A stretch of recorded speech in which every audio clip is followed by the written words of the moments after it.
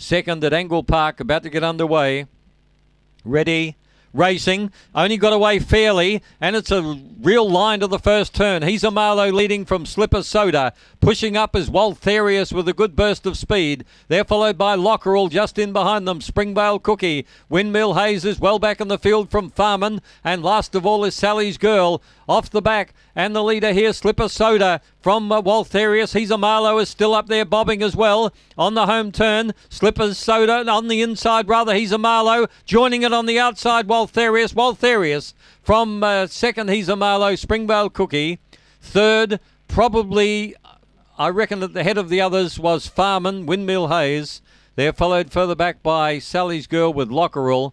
He's a Marlowe finishing up second in the race. It's 7, 1, 5 and 2. 29.98. Waltherius, the winner. Second one, he's a Marlowe. Third to 5, Springvale Cookie. And fourth was 2, Lockerall.